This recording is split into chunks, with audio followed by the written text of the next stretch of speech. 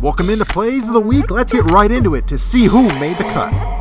It all starts with Anthony Rinaldi working some magic after the turnover down low to tie things up in the Capital Region rivalry. Well, there's a giveaway. Backhand score! Rinaldi makes up for his previous mistake.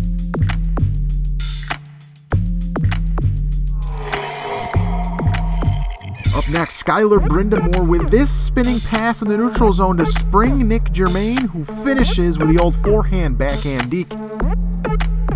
There's the spin, and there's the speed. See you later.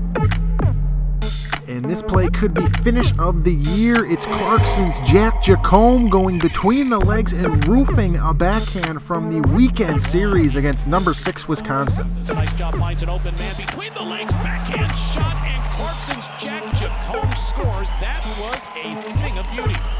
Eagle and company made him pay for it. Badgers will play from behind tonight. Jacome gets his first goal of the year. He's at 15 in his career, and that was as pretty as you'll see. That's it for now, but always for more, head over to our social media at ECAC Hockey.